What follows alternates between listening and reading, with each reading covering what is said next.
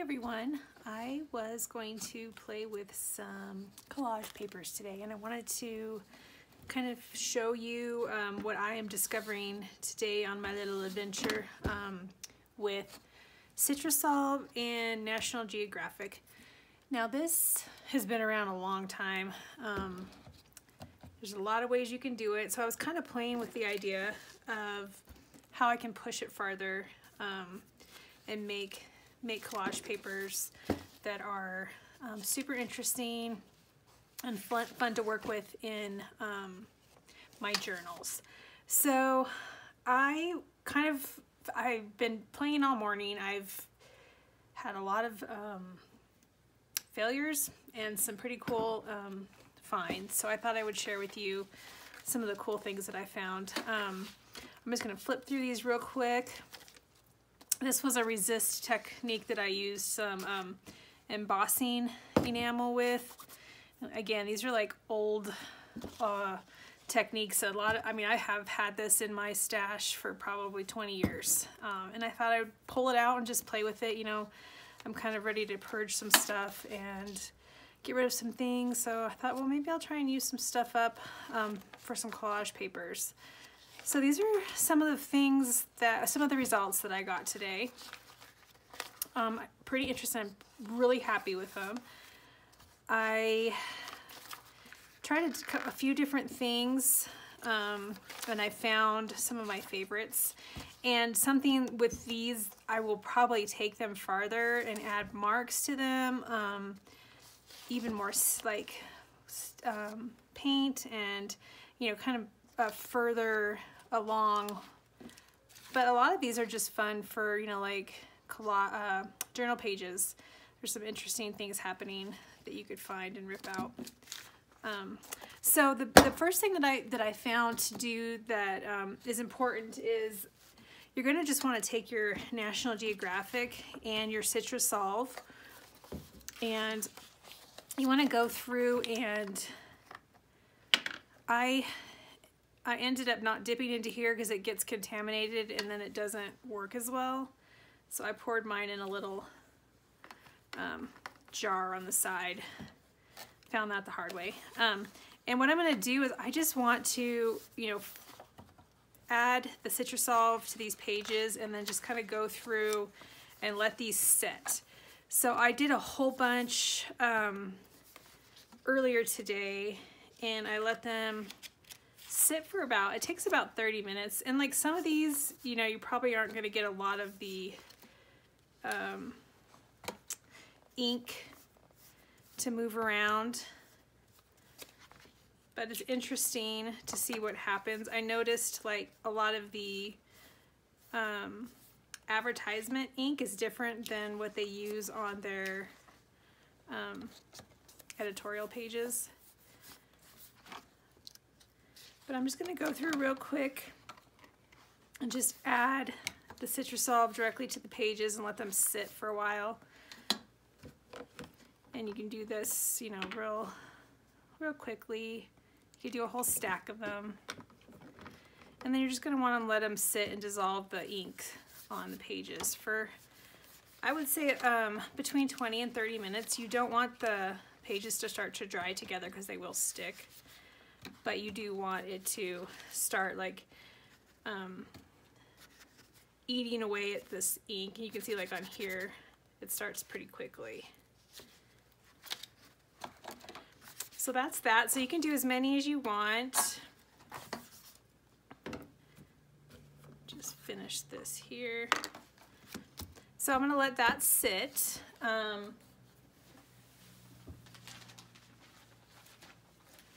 I'm going to pull up some of the ones I just did. So this is what you get when you pull out the pages. So what you'll do after they sit for about 20 or 30 minutes is go through and they'll tear out pretty easily. And then you want to, you know, either hang them to dry, or I just did like some newspaper on the floor and just laid them all out so that they would dry. And it's dry here in Colorado, so it goes pretty quickly. So then I wanted to take these even farther. I really loved the organic nature of these. But I wanted to see how I could take these to the next level. And I decided to use some stencils to try and get some more of the marks. So I tried the stencil first, and it was a lot more work than if you let the ink dissolve first. So I have these two stencils that I grabbed out, and this again, pretty organic, kind of goes with what's going on already there. And I'm going to work on top of this magazine to protect my space a little bit. And I tried paper towel, it totally disintegrated, so that didn't work. I ended up using a microfiber to do this step, and it worked pretty well. And what you're going to want to do is you're just going to want to randomly clear out some more of the ink. And I like to go back and forth using my stencils, you know, pretty randomly, moving them around on the page, layering them with different ones. So I might go in with this one. Another thing that I did realize as I was doing is if when you're using small pieces, if you kind of hit the side here, you're going to wipe away a lot of the ink.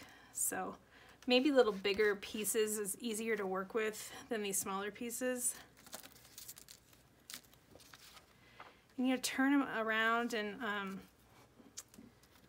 upside down and use the stencil on top of itself. And you'll start getting some pretty cool, interesting things going on.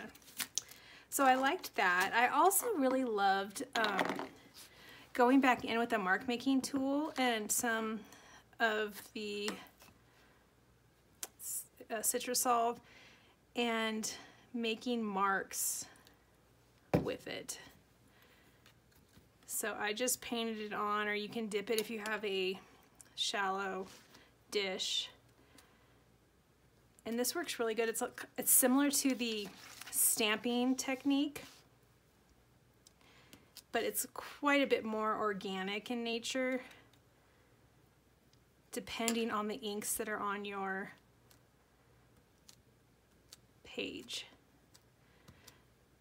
So again, you know, I'm going back over the stencil part that I already did and really building up the different marks. And I can just imagine these, you know, cut up in small little sections in my journal, and I'm really excited to play around with these and to use them that way. So that was kind of just a really quick idea of how you can use National Geographic, and it does have to be this. I've used several different kinds of magazines, and this is the one that works with the Citra Solv. The ink is the right kind, and some Citra Solv. I got this on Amazon, but you can definitely find it at like a hardware store. Grocery stores a lot of times have it too. So I'm gonna keep playing. I thought I would get you guys all started on that technique and get you going with a stack, and I think I'm gonna play more with these and see if I can add some black marks or some coffee on them, and I'll come back and show you my results. But I wanted to show you that real quick. It's fun.